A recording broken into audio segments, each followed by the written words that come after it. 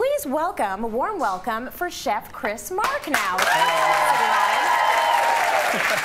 And you know, we met at St. Anne's Spa. So many viewers of Cityline go to St. Anne's Spa, and if you don't know it or you're from outside of Ontario, it's an incredible space with incredible food. I was nervous because I was thinking, oh no, it's spa food, and I'm there for a weekend. I need food, right?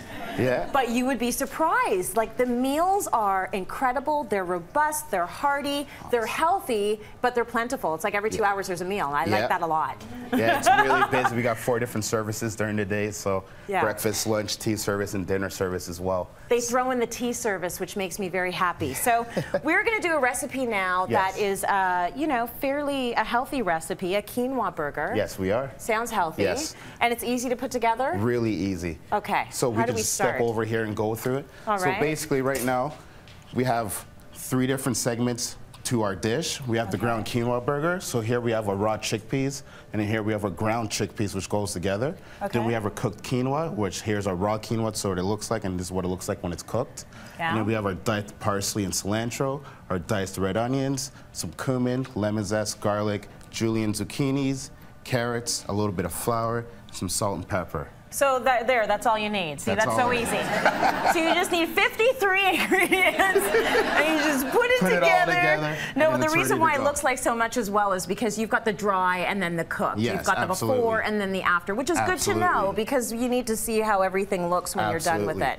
Okay, so we have all of our stuff ready in our beautiful little plates ready to go. What do we do now? So now we're going to take everything out and we're going to start mixing it. Okay. So we're going to take our ground chickpeas here. Yeah. And you are the chef de cuisine at St. Anne's Spa. Yes, so what does that mean? Maybe you can explain that. So being a chef de cuisine, I'm in charge of all the food operations for the inn. Okay. We have the dining room, we have the bakery as well, which is gluten-free. Yes. And that produces all of our baked goods for the inn. Yeah. And then as well as we have the day-to-day kitchen operation, in which we're open 7 days a week, 4 services a day. That's busy. Yes, it is. Really busy. Yeah, it's a lot to manage, and you're pretty young, right? Do they listen to you? I can't believe it, but they do. They do?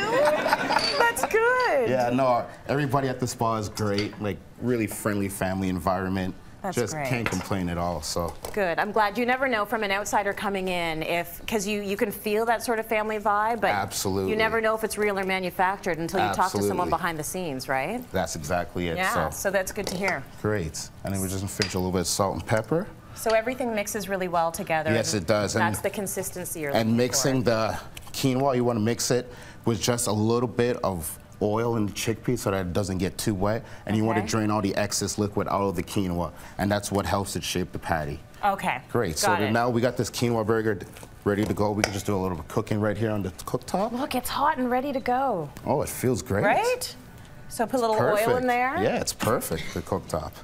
So then we're just going to do a moderately good sized scoop. Okay. Feel free to use your hands, it's always better. Yeah, so I hear. Absolutely. Perfect.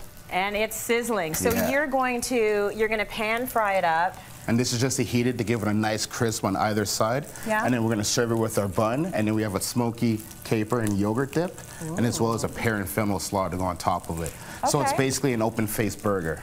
Oh, it's open-faced. So these are the little fixes that make things a little bit more healthy for you? Absolutely. We just kind of reduce that little bit amount of carbs, basically, in the end. And all of the ingredients that you work with, like so many chefs these days, they're local. A lot of the stuff, like you use the garden. Yes, we do. We have 3 different gardens at St. Anne's, and that produces a lot of our vegetables in the summertime. Yeah. A lot of starches as well as a lot of fruits and herbs and lettuces. Such a wide variety. Yeah, which is great. Yeah, wonderful. What is the most difficult thing, would you say, about running such a big operation over there? I think it's just keeping all the staff happy and working with all the staff, making sure everybody's got what they need and stuff, and just overall smiling every day, because sometimes it's tough to keep going, but you know, you keep going. I hear that, brother. You know what? Exactly it. And you're in such a good mood, and so much of the staff there is in such a good mood, and you wouldn't even believe that you're responsible for all of that at the spa, so I think that's great. Awesome. So our quinoa burger here is looking just about ready to go. Yeah. So we got a homemade quinoa bun here. Homemade bun? Homemade quinoa bun. Awesome. So we just slice this in half. We got some smoky caper yogurt here that's already ready to go. All right.